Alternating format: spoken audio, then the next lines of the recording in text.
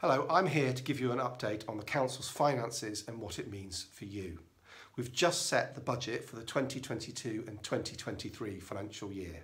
So what does this mean?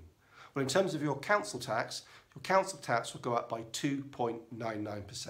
And with inflation running at over 5%, this represents a real terms cut in what you'll be paying.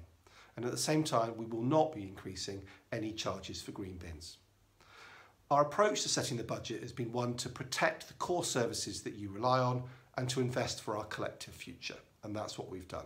For example, we've put an extra £9 million into adult social care to make sure that the care that you need when it arises is there for you and your relatives and your friends.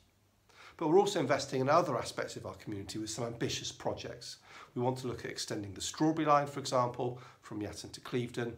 We're putting £1 million into play equipment across the area. We're investing in our public rights of way. We're looking at investing in our libraries in Nailsea, in Clevedon and elsewhere. And we're also looking at significant investment in Weston when the Sea Monster event comes in the summer. And we'll be looking at new seafront lights, as well as putting some money aside to complete the investment and the refurbishment of Tropicana after the event finishes. This is good news. It's good news for North Somerset. It's good news for residents. And I applaud the budget and I'm very pleased with it.